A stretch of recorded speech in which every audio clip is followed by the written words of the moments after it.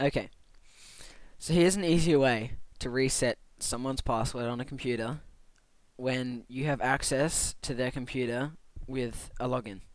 So if you have your own account on someone else's computer, you can easily reset their password as long as you have your own. So go start, run. Sorry, it's off my screen here. Type in control user passwords 2 and go OK.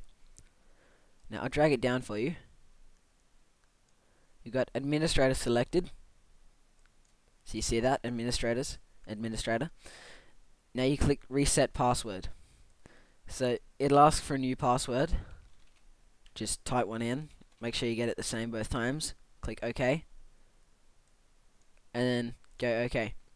And that person, in this case the administrator, their password has now been reset to whatever you chose.